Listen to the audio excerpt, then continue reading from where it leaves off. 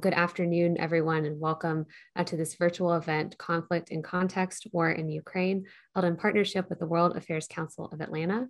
My name is Claire Haley. I'm the Vice President of Public Relations and Programs for Atlanta History Center. It is my honor to welcome you on behalf of our organization.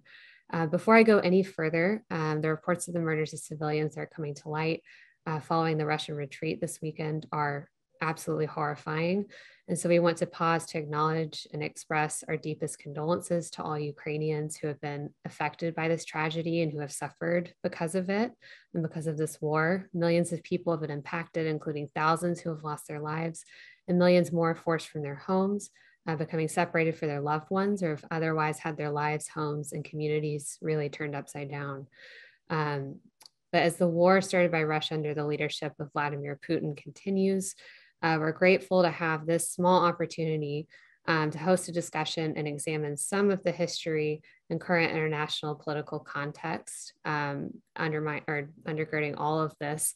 Our hope is that by doing so, we can contribute our very small part to the kind of engagement and understanding needed from those outside of Ukraine in order to confront this enormous challenge.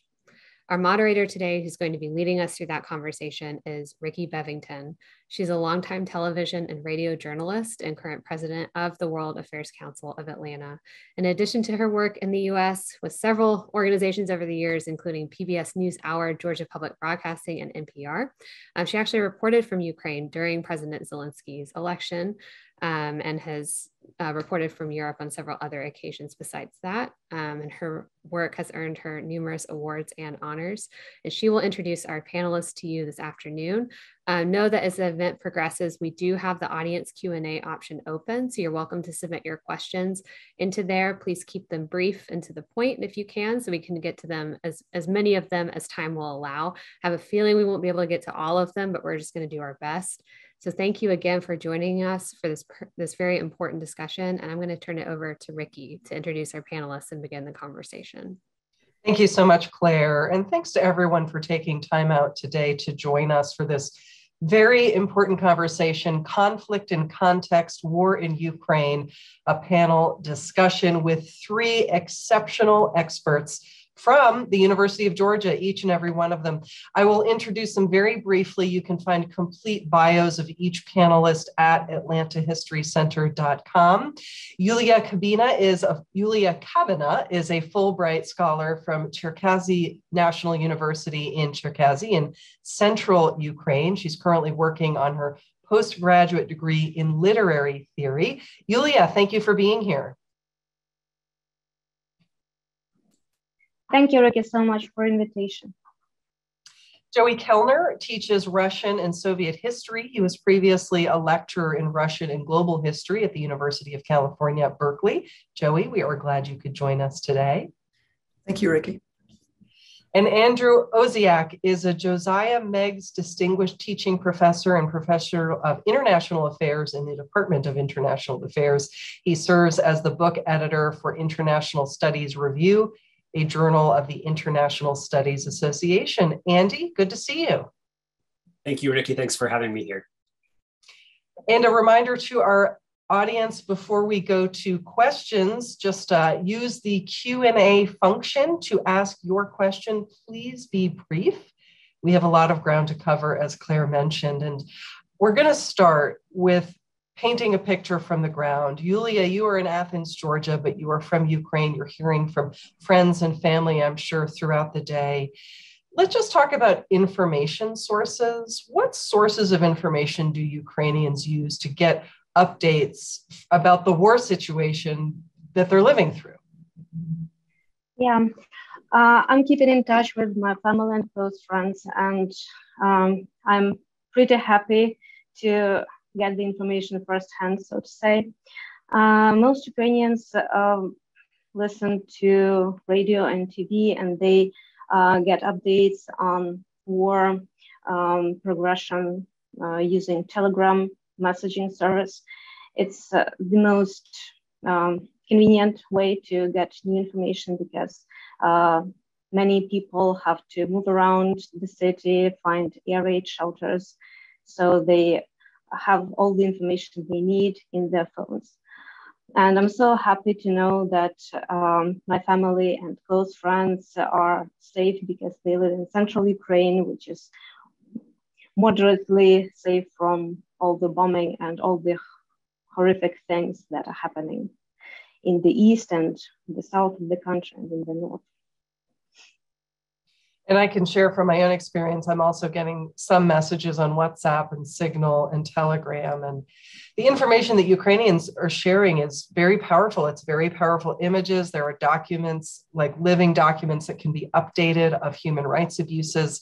So they are taking an active participation in reporting and being firsthand witnesses to everything that's happening. So one of many reasons to support Ukrainians and really applaud their resistance to this. About evacuation, how do they feel about having to be forced from their homes? Many people from the temporarily occupied territories have fled to western parts of Ukraine and the central parts. And it is absolutely terrifying for them to leave their homes, leave everything they have been working on and creating, just leave everything behind and go through these, trying to get to the train stations, because that's very dangerous per se, because the invaders are trying to shoot them down. So not everybody is making it to the train station. So psychological traumas for all the Ukrainians who are trying to get to safety are just immeasurable.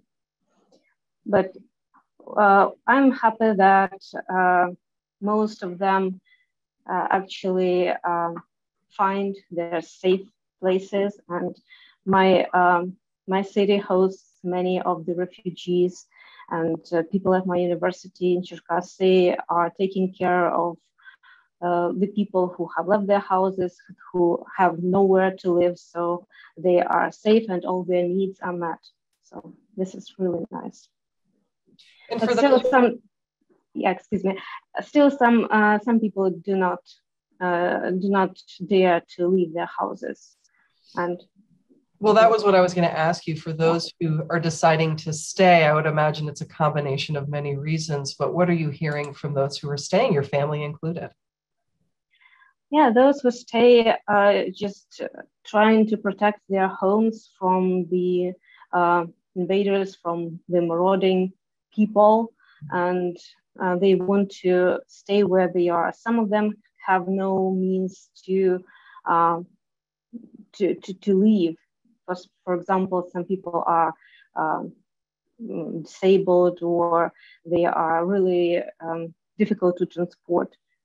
So these people prefer to stay. This is, of course, very frustrating, and our military and our volunteers really try to evacuate everyone, as many people as possible.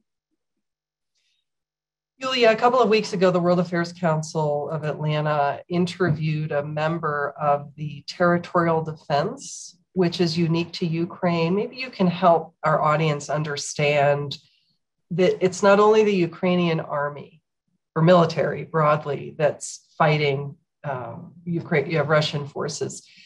There are thousands and thousands of Ukrainian civilians who have joined the territorial defense units of their region. This was set in place by the Ukrainian government in January in anticipation of this. Can you explain to us how this is working and really just describe what it's like to see everyday people joining in the fight against Russian forces? Frankly speaking, I'm not very proficient in this field, and but still I know a person who joined the this territory defense team. He is a real patriot, I think, and it's a really difficult decision. But but when the question is that you either protect your own territory, protect your family, protect your own people, or what are you going to do? Mm-hmm. So this is just out of the question. So many people feel that they need to take weapon in their own hands to be able to protect their family, because during peaceful times, that is something you never think of, right? No. So everything is chill, mellow. Everybody's going to work, living their own lives, having families. But this, I think this critical situation shows real side of the person. Well, I think we can all imagine if the US or Georgia were invaded, let's just say, trying to make apples to apples, would we take up arms? You know, what would we do? Or would we flee? I mean, and everybody has to make that calculation for themselves. But it's certainly something that if we really pause to think about it, it impacts all of us. If we would ever have to make that decision, which I can't imagine, especially we're seeing photos of men who are choosing to stay and fight, having to separate from their wives and children, which it's just like devastating every time we see those images, the videos and the photos. I can't imagine what those families are going to. Let's go back to just the history of these two countries. Joey, can you just bring us up to speed on why Ukraine's borders are the way they are and how this country kind of came to be drawn?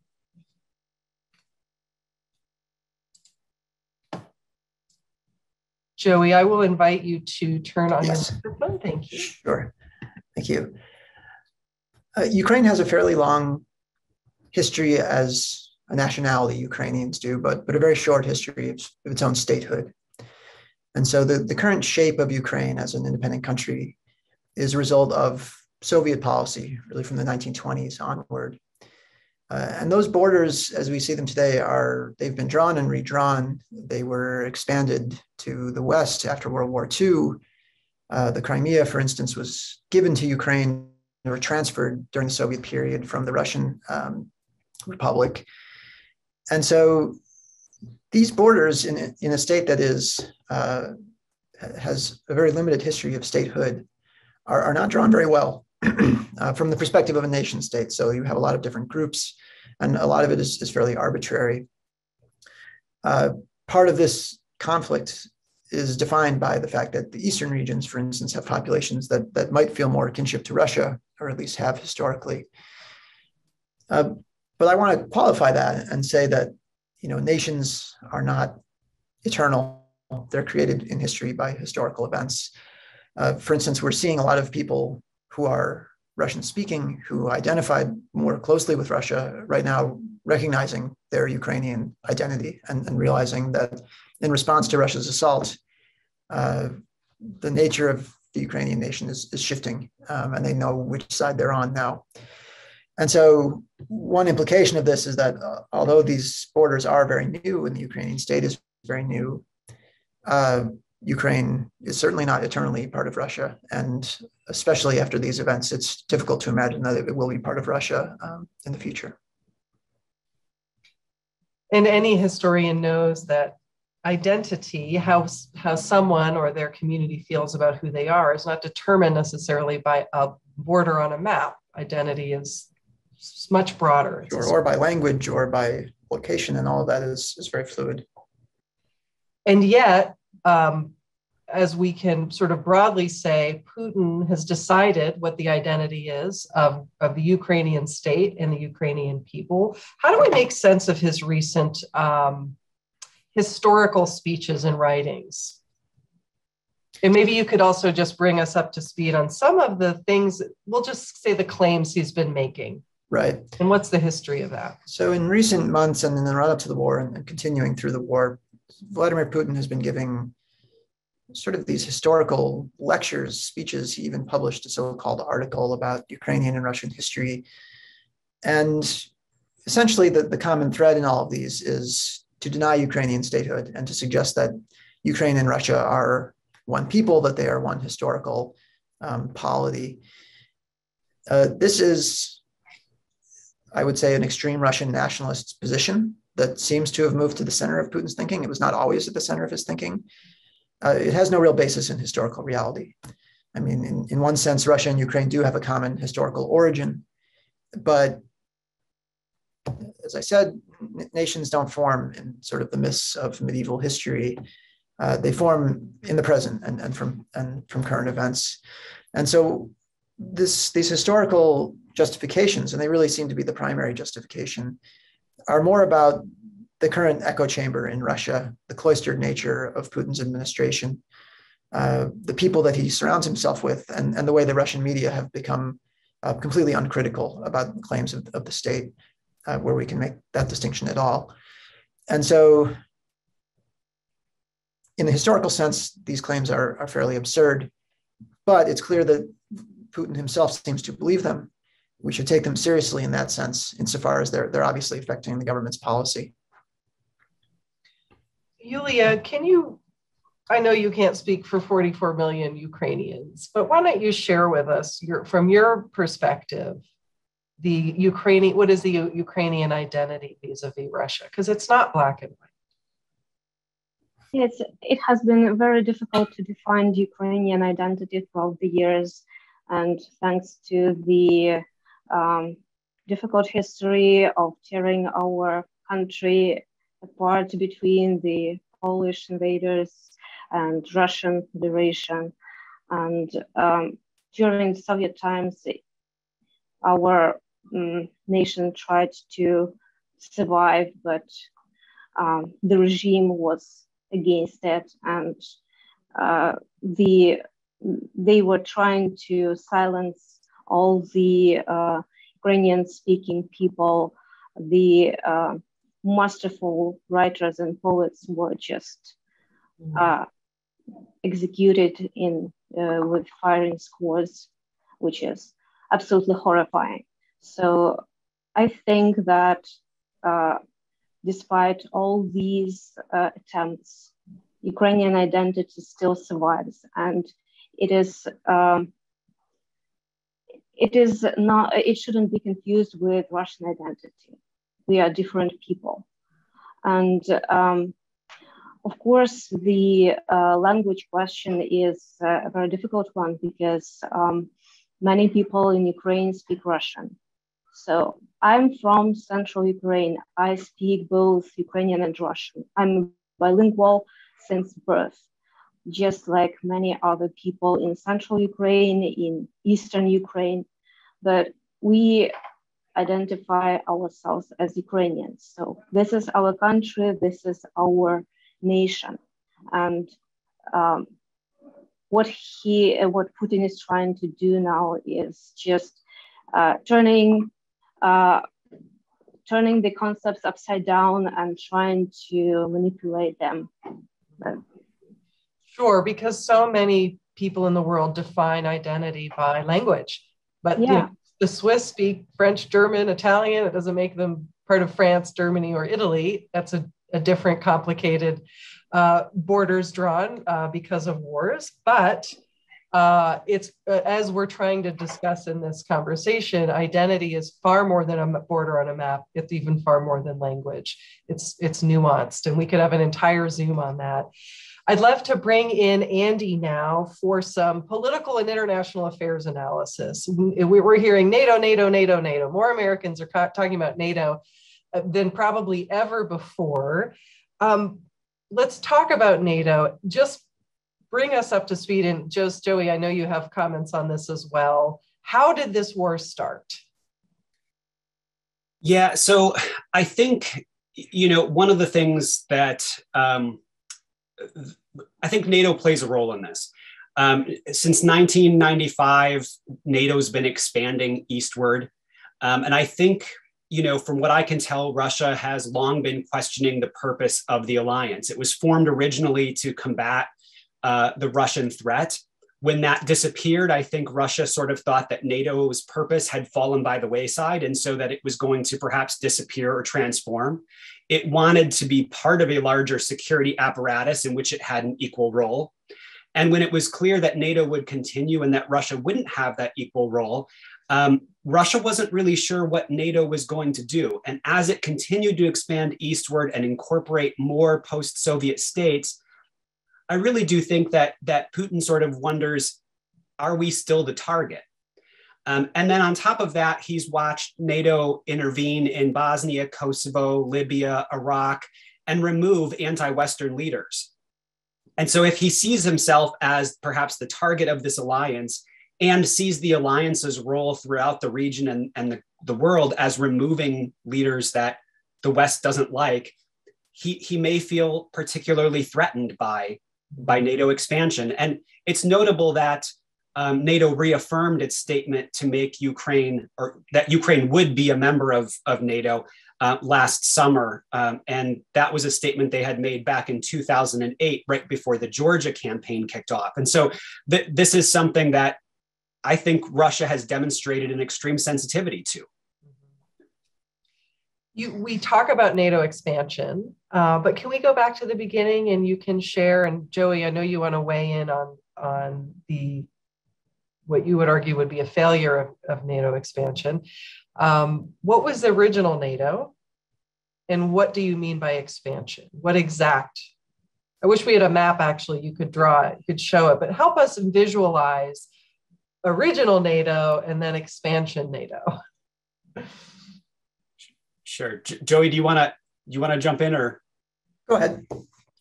So the original NATO is formed in 1949 as a counter to what the United States and Western leaders, France, Germany, Belgium, Canada, the United States, saw as a growing communist threat in Europe. As it sort of stabilized in membership, including most of Western Europe.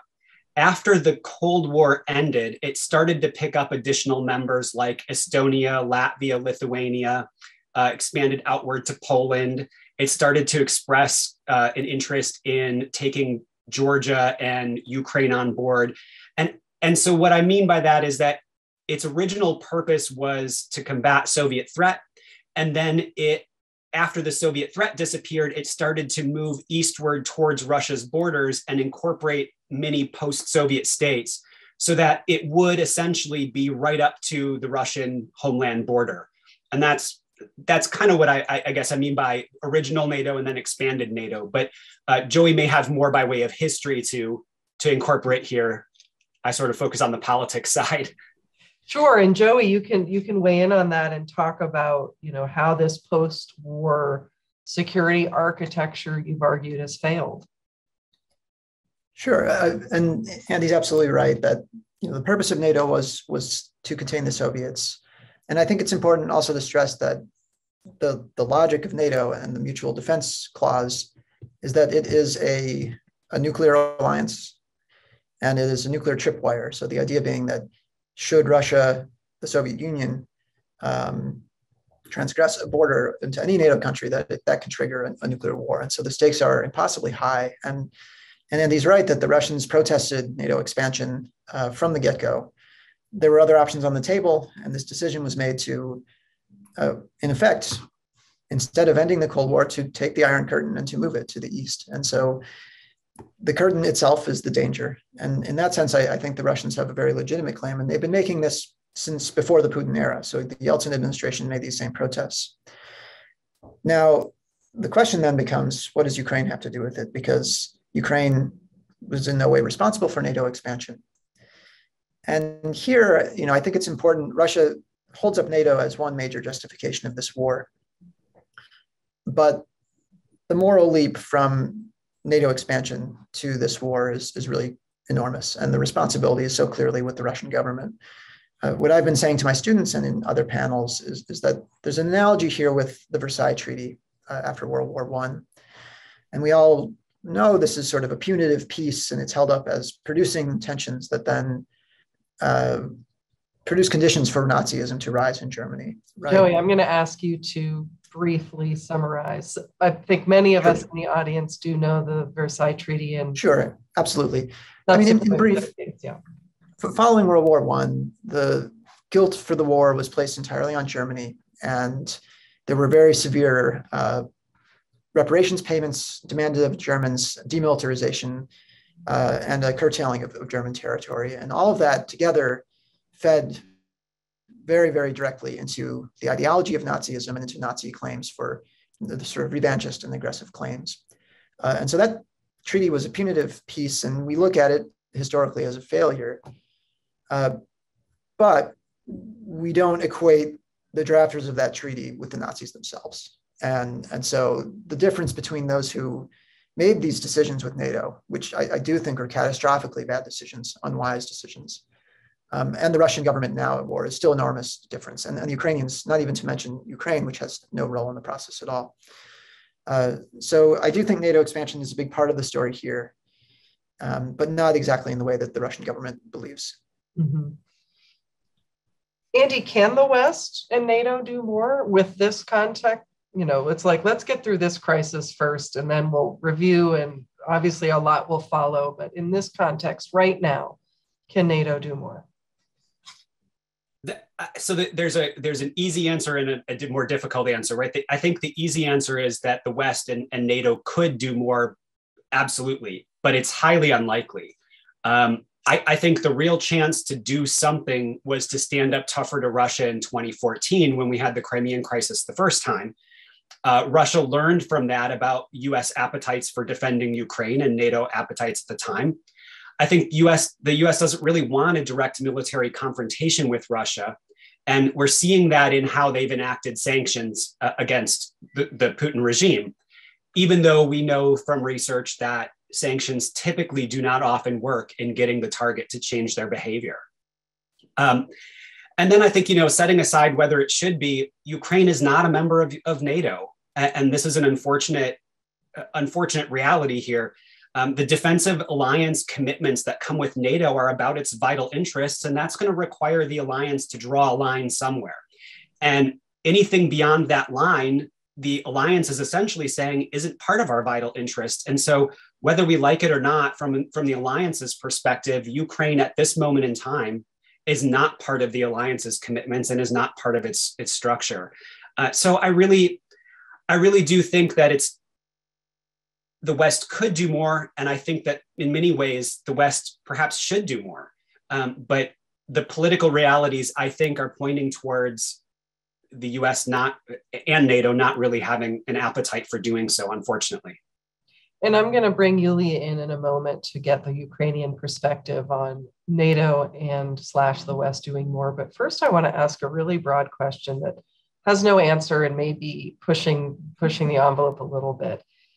Does the fact that all of these decisions are being just made in the context of NATO, is that preventing broader, more innovative thinking about this? Like if the only reason to help Ukraine is if it serves NATO, is NATO the problem? And the US might have helped otherwise, but because it's got this NATO, threshold, it can't. Like, is this sort of keeping the US or any other nation in the world from saying, we're going to get involved here? If I can, it's a really interesting question. And you're right that part of the problem with NATO and with the Iron Curtain idea is that it's really binary. There's not a lot of room between a local conflict and a nuclear war. And that's why NATO is so cautious. And that was sort of the logic of the peace in the Cold War. On the other hand, to say that the problem is NATO, unfortunately, the historical record is before NATO. If we look at 1938, as the Nazis are beginning to expand, the record isn't great. When the Nazis expand into Czechoslovakia, nobody comes to their aid, and there's just not an appetite among most countries to initiate a war with a very powerful adversary when there isn't a vital interest or some immediate political need. And so absolutely, we all would like to see a more effective response from the West. We are all horrified by what's happening in Ukraine, but it is difficult to figure out, NATO or not NATO, what a response would look like that wouldn't be a massive escalation. And just sort of to add on to that, I think I think there are other justifications one could use for intervention. We could talk about protecting democracy. We could talk about human rights. We could talk about guaranteeing sovereignty. And yet each of those justifications over time has received support by way of intervention and not support by way of intervention. There are certainly times where the US has decided that human rights violations weren't worth an intervention. And so I don't know if those justifications would help move forward assistance for Ukraine in this particular case. And I think that's just an inconsistency in US policy over time. We've got some great questions coming in, and please use the Q&A function if you have a question for any of our experts. If you'd like to specify which expert you'd like to direct your question to, go ahead. I ask you to be brief so that I can at least formulate the question in a comprehensible manner. I'd like to bring Yulia in, who again is our Ukrainian representative. I'd love to just ask you to respond to both of the perspectives we've heard from Joey and Andy. And what would Ukrainians say other than, I mean, I'm just going to put words in your mouth, Ukrainians would like more intervention, but expand on that. It's difficult for me to talk about these things because I've never been interested in politics that much. And I was more into arts, liberal arts thing.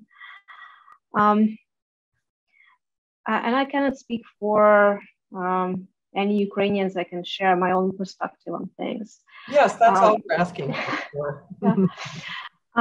What I see now, what Putin is doing now is violating all the laws, international war laws, any logical and normal things. And I think that this creative approach to doing things and invading other countries needs some creative solution. It's something that really got out of hand, and this is absolutely extraordinary thing what he is doing now. So I guess some really extraordinary solution should be the answer. But this is a very general point of view from a person who is into literature and art and stuff. But Yulia, you, like millions of Ukrainians, are just regular people who are not trying to get involved in international policy. They're just trying to live their lives. And so the essence of your opinion is just as important as the policymakers. Yeah, thank you. And I would like to add that many Ukrainians say that yes, NATO should do more and the sky should be closed, but at what cost that would happen? So that means that other countries should place their weapons on our territory to prevent Russian missiles coming and bombing our cities. So this is something that is a really serious step. This is something that many countries are considering whether it is worth doing or not, and what consequences will be of this decision. So this is a really tough question, and I don't know what else to say. Sure. I'm going to take a pause and get to some audience questions. I will plan, assuming we have time, to ask about the role of nuclear weapons and predictions for how this all ends. But let's just pause and have some audience questions on some of the topics we've already covered. We have a role from Jagdeep Sheth, who is actually a board member of the World Affairs Council of Atlanta. Thanks for joining us, Jag. Jag asks what role India can play to mediate between Russia and Ukraine. Who would like that? Looking at you, Andy. I mean, so I expand this, India and maybe any other large nuclear power. Yeah, I think ultimately, and this will start to get towards how I think we get out of this particular conflict, because I think that's the purpose of mediation generally. Mm-hmm. I think there is a role for other either regional powers or nuclear powers to play, particularly non-Western ones, because of the conflict that is Western Russian at the moment. The key to any mediation, though, in my view, is going to be trying to find a way for Putin to save face. I think that this has been a particularly bad operation from a Russian perspective. And I think those in the security apparatus and those around him who have access to good information know that that's the case. And so for him to sort of maintain his strength as a leader, which will be important to him, he's going to have to find a way to be able to declare some sort of victory domestically. And I think if a mediator could find that formula, whatever it is, there would be a very big role to play. Thank you. And again, I'm going to circle back to the role of nuclear weapons and potential for nuclear conflict in a minute, but let's just touch on more back on Ukrainian identity. We have a question from Kathy King who asked, does religion play a part in Putin's perspective? I can speak very briefly on this. The religious question is very complicated in Ukraine. Ukraine has quite a diversity of faiths and of variants of orthodoxy, those who align with the Russian Orthodox Church and those who are in autocephalous Ukrainian church. There are Catholics. There's all the religious picture is very complex, and the Russian state, at least in the mind of Putin, is very closely identified with the Russian Orthodox Church. But in this conflict and in the way that he's spoken about this history, I think that the religious dimension, sort of conflicts within the church, are epiphenomenal. They are a consequence of the larger questions of statehood and of geopolitics. I don't think that there's at heart of this a religious conflict at all. And I can just jump in and say, when I was in Ukraine in 2019, I got a meeting with former President Viktor Yushchenko, who was very much involved in the early 2000s during the Maidan revolution. You all may remember pictures of him being severely poisoned and his face turning black. He wears very heavy makeup, and his kind of project has been to really fight for the independence of the Ukrainian Orthodox Church. Yulia, you may be able to weigh in on this from a Ukrainian's perspective. Do you see him and other leaders out there in the effort to divide, I don't want to say divide, but to at least carve out a unique identity in the Ukrainian Orthodox Church specifically? Yeah, I think that really important step for Ukrainian nation has been breaking away with the Russian Orthodox Church and claiming our own Orthodox Church, Ukrainian one, which really discouraged and made many people in Russia angry at this, because but I don't understand why. Because religion has never been one of the major issues between Ukrainian and Russian people. So it has always been territory and language and politics, not religion itself. Well, I think that goes to our conversation about what are the main sort of themes of Ukrainian identity versus Russian identity. So we've touched on language, we've touched on borders, we've touched on religion. What other distinguishing, I mean, other than obviously the system of government, what other, Yulia, larger themes? It could be food, it could be other things about people's sense of identity in Ukraine that you think are distinct from Russia. It could be dress, it obviously is history. Why don't you share some of those with us? Yeah, we share many similar things in cultural aspects like food and clothes and stuff. But I think the most distinguishing feature is values, because Ukrainian folks are protective of what they have, and they do not. This is not in our character to go and try to invade other countries.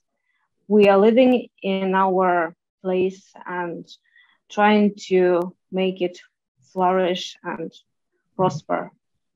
And when it comes to protecting our homes, well, we have to be brutal in protecting our families and our nation. So I guess this is one of the most distinctive feature in character. I've never thought of this before war started, because I've always loved my people, loved my country, and the nature is absolutely amazing. And I really loved my country, but I've never thought of what is really distinctive for us. But now I start to think about it. And in a way, I'm very, very thankful to Mr. Putin for making me do this and making all the people of Ukraine unite and stand tall for the greater good. Mm-hmm. Well, that's certainly, speaking of President Yushchenko, he said that before the invasion of Crimea in 2014, the resistance to Russia was younger, higher educated, based, focused in Kyiv. And then after that invasion, a lot more Ukrainians really got on board, like they were forced to decide and forced to pick sides. Maybe, Andy, you can weigh in on that about how more broadly, when invasion happens or such a conflict, people, they choose sides, and what role that plays in this conflict, but also Ukraine's future relationship with Russia. I mean, absolutely. I think, our research, my research, is particularly related to territorial issues and the outbreak of war. And what we find repeatedly in our discipline is that territorial disagreements are more likely to escalate to war than any other issue. So this particular case is interesting to us for that reason. It's one of the few major territorial conflicts involving a major state since the end of World War II.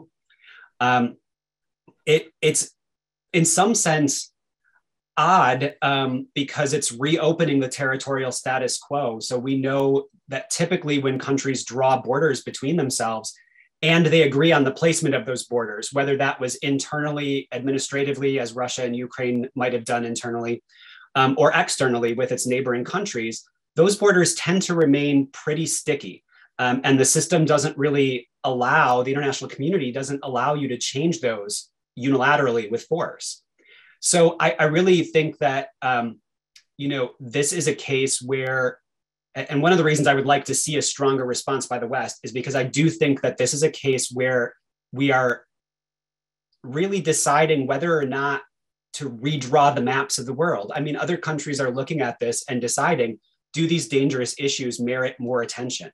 And as you noted, and as Yulia noted, one of the reasons that they're so dangerous is because when you start attacking someone's homeland, people naturally become defensive. We see it happen in the United States with people's personal property. We see it happen then, of course, at a nation state level when people feel like their country is being invaded. They have this visceral defensive response. Absolutely. And I think, if I may add, Ukrainians are looking at, back to Yulia's point, values. What set of values do they want to live under? Do they want to live under at least the best version of democracy? Hopefully Ukraine has been able to achieve so far. It's no democracy is perfect, but Zelensky clearly has widespread support, and he did win his election in 2019 with widespread support. We just have really not a ton of time left, and we've got a lot of great questions, but I'd like to bring in the role of Poland here. So Poland, and then actually Hungary is now being an outlier among European nations or EU nations, because Hungarian president, actually I think he's prime minister, Viktor Orban, correct with his title, I can't remember there. Is he president or prime minister? Anyway, Viktor Orban just won re-election leading Hungary. I think he and his Fidesz party took over in 2010. Let me bring you in, Joey, to just talk about the role of Poland and then vis-a-vis Hungary. Sure. It's been really remarkable to watch what's happened in Poland since this war began. And Julia spoke of this briefly. You know, Poland and Ukraine have a very long history of conflict. Those borders have shifted many times. Peoples have moved en masse. We're talking hundreds of years of sorting out the border of Ukraine and Poland. And on a level of sort of individual dispositions, resentments, they're not two peoples that have historically gotten along or did until very recently. But this is really a remarkable testament to Poland's transformation and historical change generally, that Poland has rallied to Ukraine's side. It's the culmination of a very long reconciliation process. And Poland right now is shouldering an enormous refugee burden, very disproportionate to other states in the EU, and doing so with great honor so far, not perfectly, and there are growing conflicts and tensions, and we can expect those to continue to grow. Poland will need help, absolutely. But it's remarkable because Poland's government, like you said, has been drifting in the other direction. Poland has become increasingly undemocratic since the fall of the Berlin Wall, as Hungary has. And here I think we're seeing the limits of that, the limits of their hostility to Europe, the recognition of a shared, if we want to say shared values with Europe, and alarm at the Russian threat here. And so in Poland, as in Hungary, we've seen, I think, a surprising amount of unity with those countries and the EU. The limits are greater in Hungary. Hungary has gone further down this sort of backsliding path than Poland has. And we shouldn't get too comfortable with it because, again, the refugee crisis is going to be a long-term problem.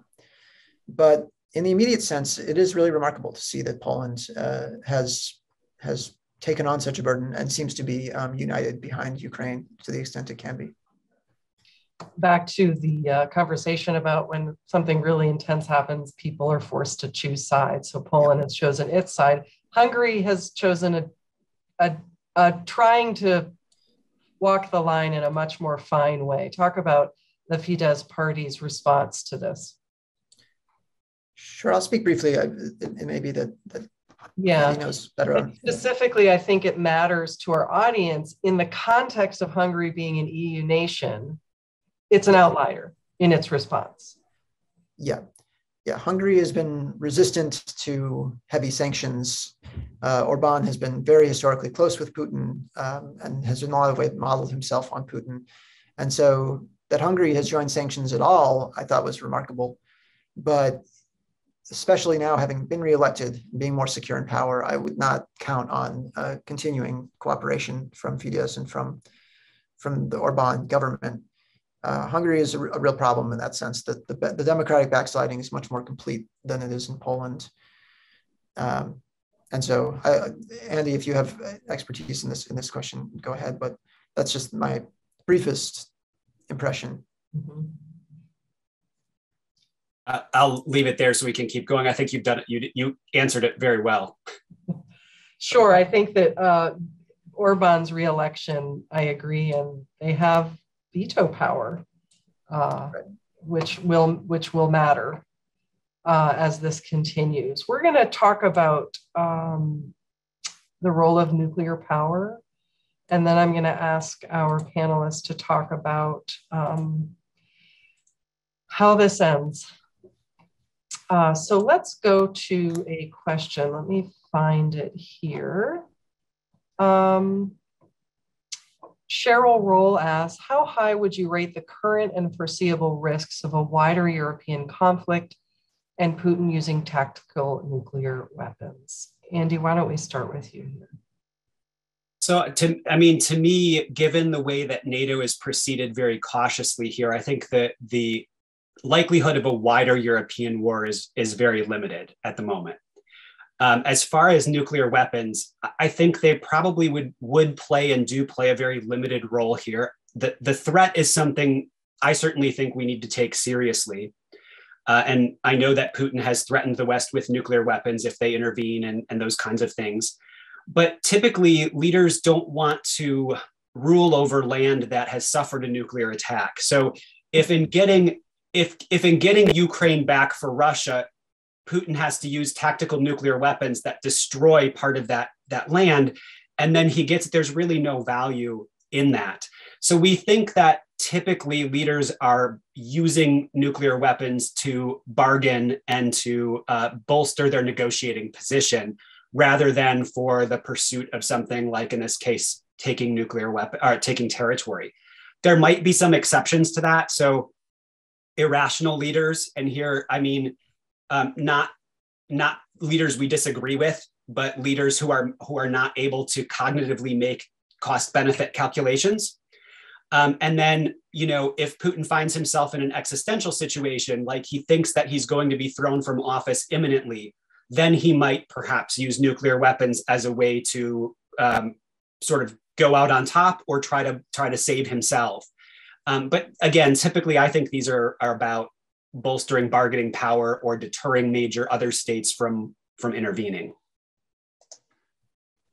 Joey, why don't you weigh in from a historical perspective? This is the first round in Europe in the nuclear age since World War II. Yeah, it's the historical data are fairly limited.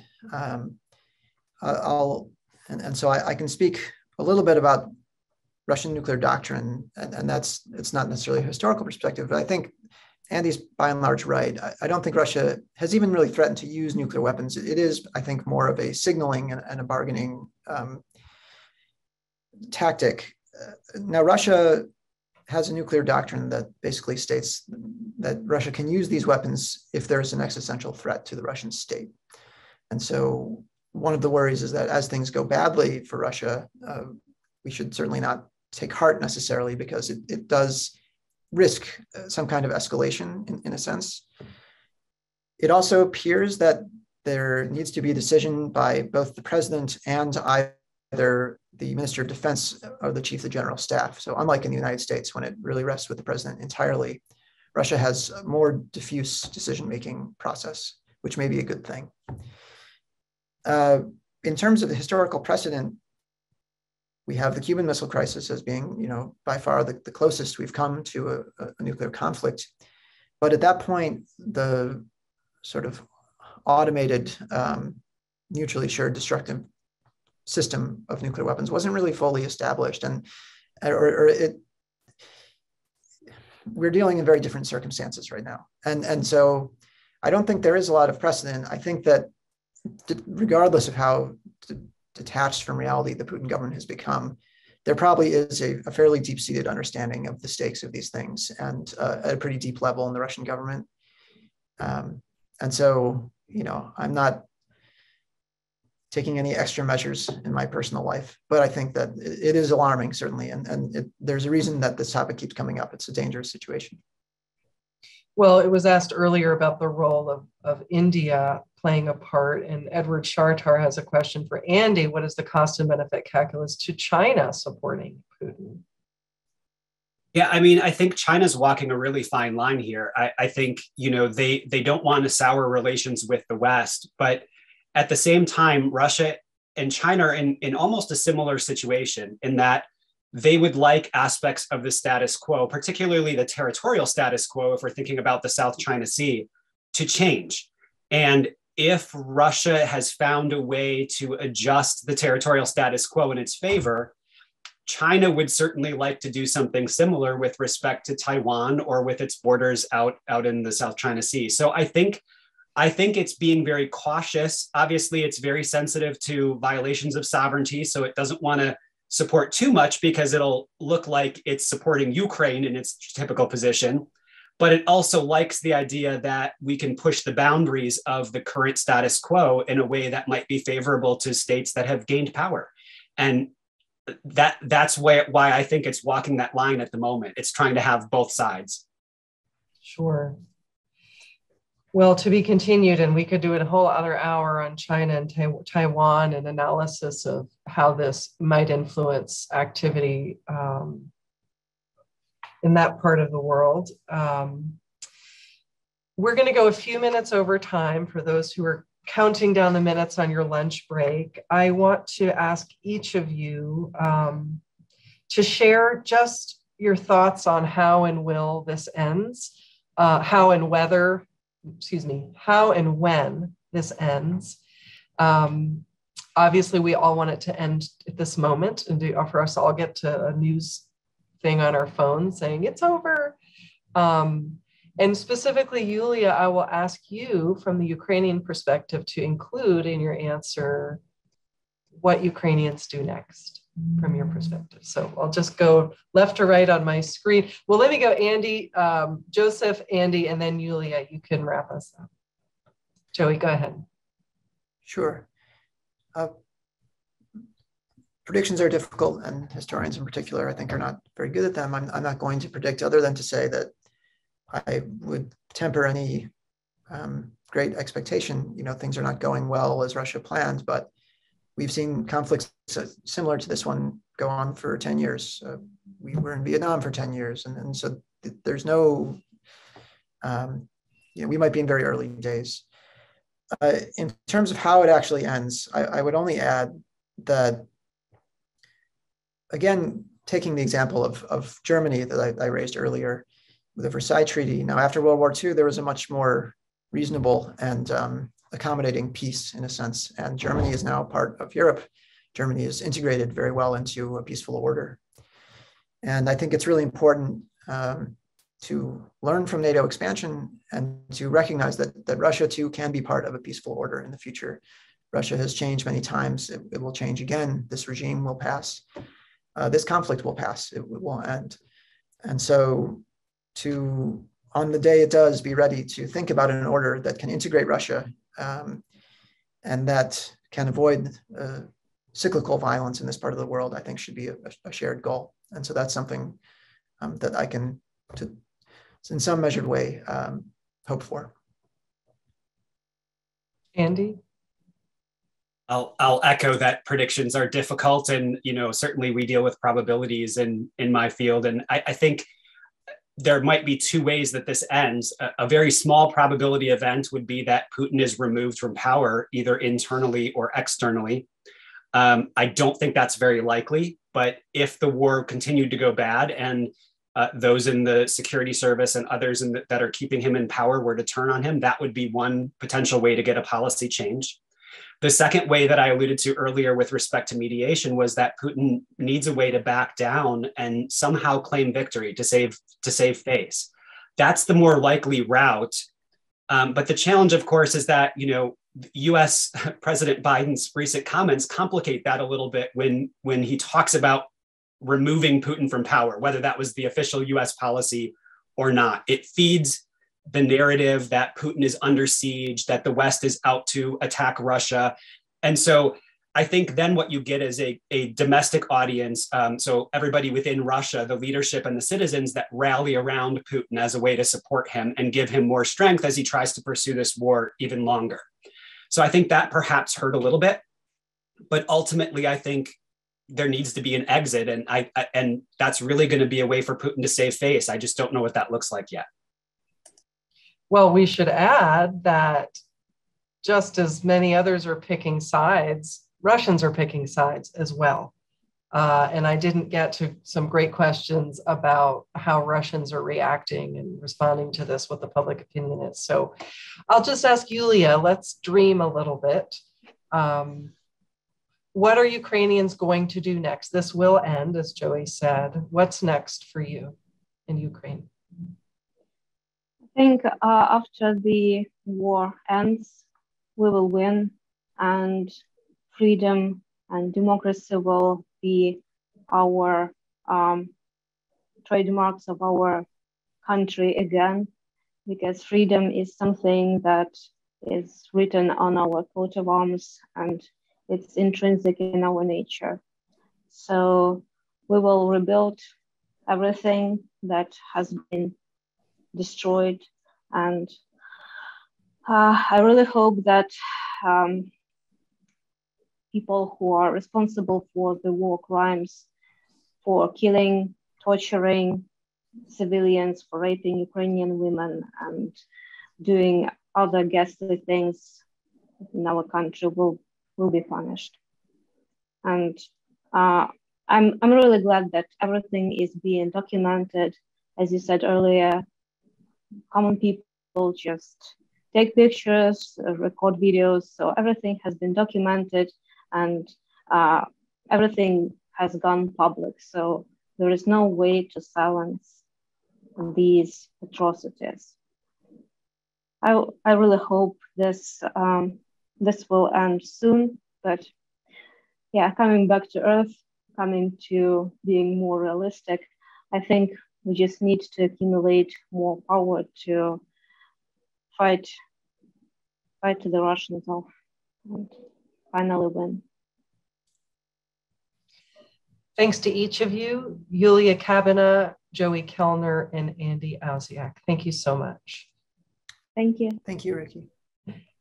And I'm Ricky Bevington, president of the World Affairs Council of Atlanta. I'm happy to hand it back to Claire Haley of the Atlanta History Center if she wants to say any wrap-ups. I will just add, the World Affairs Council of Atlanta is doing some great programming, both in-person and virtual, and feel free to sign up for our newsletter at wacatlanta.org. Claire, back to you.